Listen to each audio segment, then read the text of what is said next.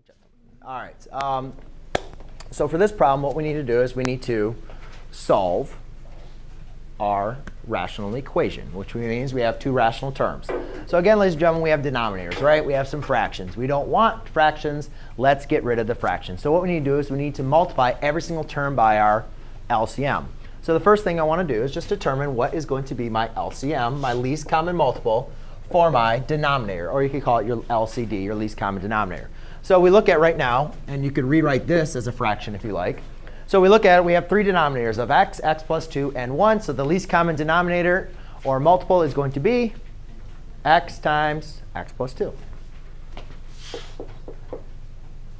And the reason why it's going to be x times x plus 2 is, again, you always want to try to see if you could factor them. But these we can't factor any further. So that's just going to leave it as is. So now what we're going to want to do is multiply every single term by x times x plus 2.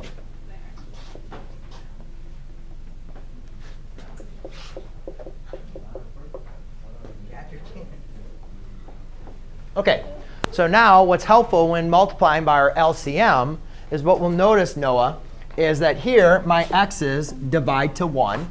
So I'm just left with 15 times x plus 2. Over here, my x plus 2's divide to 1. So I'm just left with 9x minus 7 times x. And then over here, nothing divides to 1. So I'm just left with 9 times x plus 2. So now I need to apply the distributive property.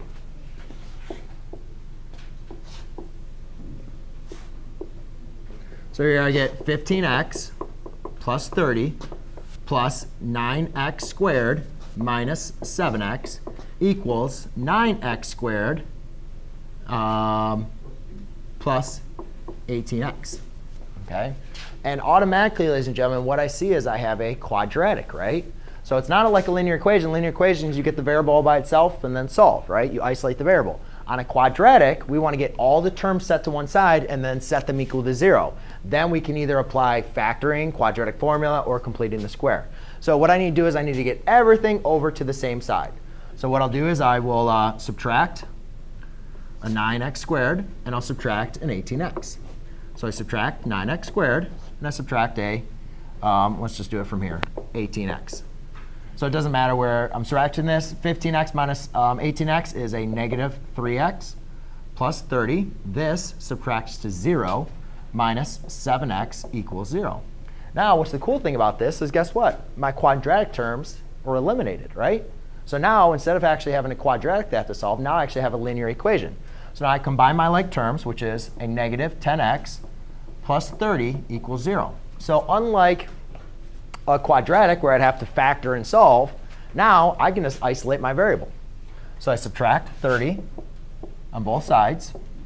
And I get negative 10x equals a negative 30. Divide by negative 10. And I get x equals a positive 3. Yes, Ryan? No? Yes? That was right? OK, good. Yes?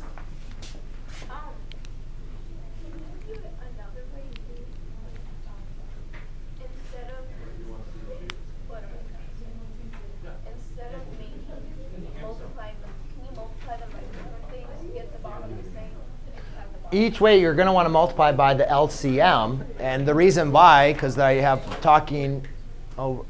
So that you want to multiply by LCM. The reason why is because you notice when I multiply by the LCM, my denominators are eliminated. And that's our whole purpose of it. But can you do it another way? There's other ways to solve the problem, yes.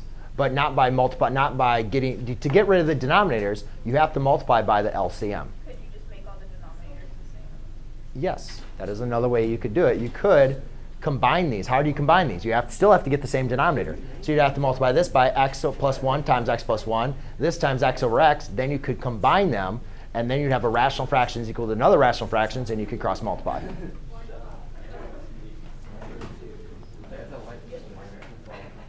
Guys, can you not talk?